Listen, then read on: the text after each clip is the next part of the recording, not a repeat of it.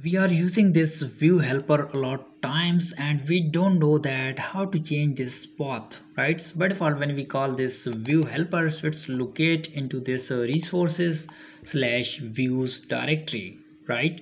So how to change this by default? So let's go to the config file and config directory, and in the config directory there is a view.php file, and here this path it would be responsible for changing the path. So we pass this resources path to the views. So when we call this, it will look into this views directory, right? And you can change this directory, it's up to you.